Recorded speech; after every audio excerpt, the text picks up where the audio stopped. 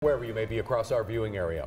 The cities of Temple and Killeen are teaming up to fight homelessness, and now they've hired a man who previously directed an independent federal agency to study this issue. Dr. Robert Murbett Jr. was appointed to that position by former President Trump, and he also founded the Haven for Hope in San Antonio. 6 News reporter Andrew Moore spoke to him today about his approach. Andrew?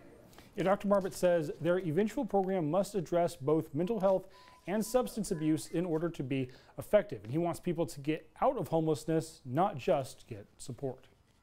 First thing you have to do is be able to know exactly what your problem is and exactly what is going on. Dr. Murbett has been spending the last 3 weeks meeting with local homeless programs and with local police departments to break down exactly what factors are driving homelessness in our area. But for the chronic homeless, he says the issue is fairly clear. The biggest issue I'm seeing in the encampments is untreated mental illness combined with co-presenting substance abuse. It's not the only factor, of course. Sometimes families can lose their home to rent prices, or couples can lose a job. Murbett says they'll need to look at all the data before starting a plan, but the initial goal is simple. The very first thing we always have to do is stop growing homelessness. Then, he says, there needs to be an integrated county-wide program to start helping people recover. He says every local service organization needs to have access to mental health resources,